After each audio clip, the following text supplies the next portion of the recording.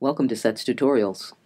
In this video, you will learn how to use Airplay mirroring to mirror your iPad display to the Apple TV in the classroom.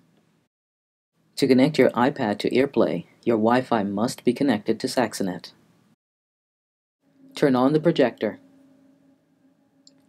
Select Apple TV on the controller in the classroom. On your iPad, swipe up to open the Control Center. Tap to select Airplay mirroring. From the list, select the room you are in.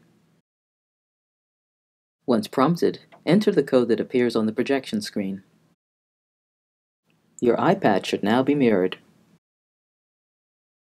If you have any questions, please contact CETS office at 202-687-7491.